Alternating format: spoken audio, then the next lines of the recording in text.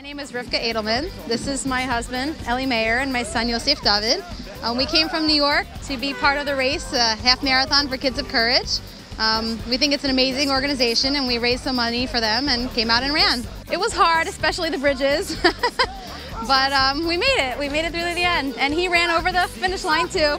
We know a few of the campers, and we have heard of one of the founders. Yeah, we've been giving them money for a while, and we thought that they're a great cause, so the trip has been amazing. We went to the water park at Atlantis. I think it's called Aquaventure. We went there on Friday, and just been relaxing.